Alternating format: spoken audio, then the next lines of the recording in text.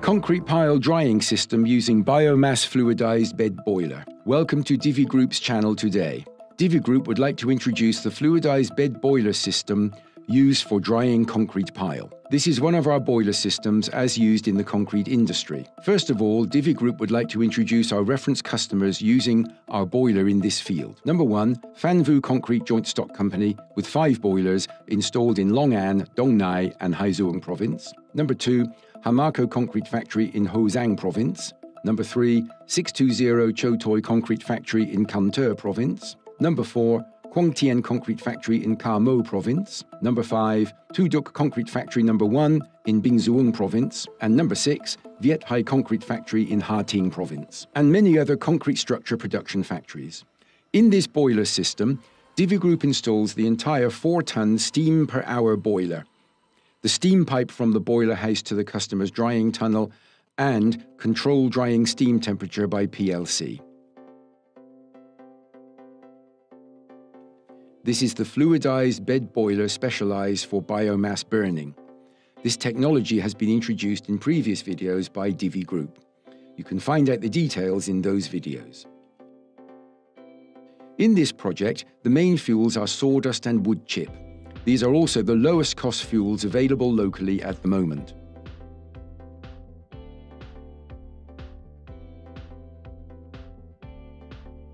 This is an overview of all boiler systems.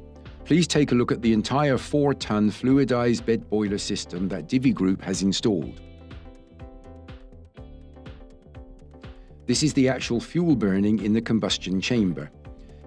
Fuel will be fed into the combustion chamber continuously according to the amount of steam used by the processing plant. If the plant uses a lot of steam, more fuel will be put in accordingly and vice versa. At the same time, the primary FD fan, the secondary FD fan, and the ID fan are automatically adjusted to ensure the combustion process is always optimized. The steam pressure for the concrete manufacturing industry is quite low, in a range from 2 bar to 4 bar to meet the technological requirements. The steam is guided to the processing plant through this steam pipe. The steam pipe is covered with insulation and an aluminium jacket to ensure aesthetics. This is the steam header. Steam from the boiler will be transferred here and fed into the drying tunnels. These are the valves that control the amount of steam entering the drying tunnel. This is a temperature sensor in the drying tunnel. This is a control cabinet to monitor the temperature in the drying tunnels and control the temperature in the tunnels according to the set mode.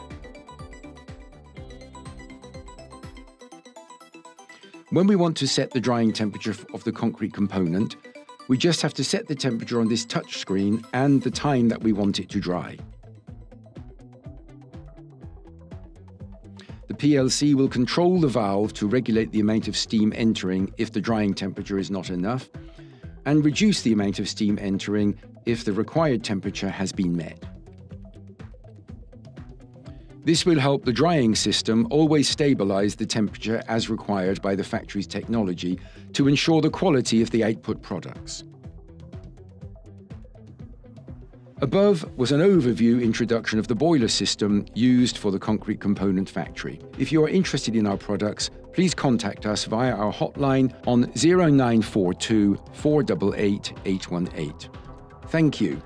DIVI Group brings prosperity to its green energy companions.